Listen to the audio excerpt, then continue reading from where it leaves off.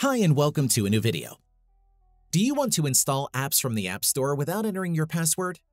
In this video, I will show you how to bypass the Apple ID password requirement on your iPhone. Let's go. First, you need to make some changes to the App Store settings. Open Settings and go to App Store.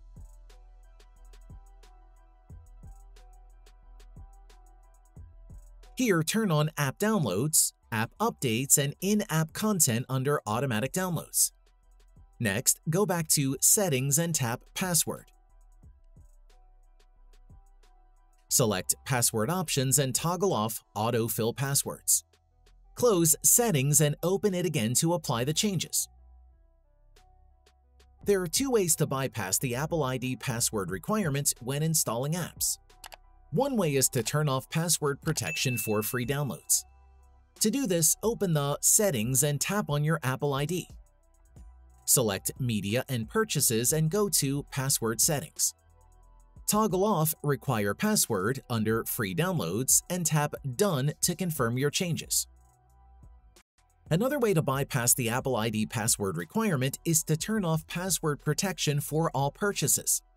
This will allow you to install both free and paid apps without entering your password. However, I don't recommend turning off password protection for all purchases, as it could make your device more vulnerable to unauthorized transactions. But if you do decide to do this, you can find the setting by tapping on Screen Time. Scroll down and tap on Content and Privacy Restrictions menu, and go to iTunes and App Store Purchases. Under Require Password, select Don't Require.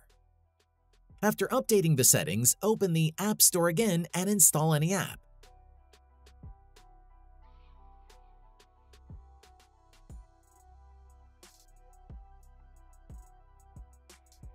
The app will then be installed successfully without asking for your Apple ID password. And that's it. If I could help you, feel free to give this video a thumbs up and don't forget to subscribe. Leave a comment down below if you have any questions. See you next time.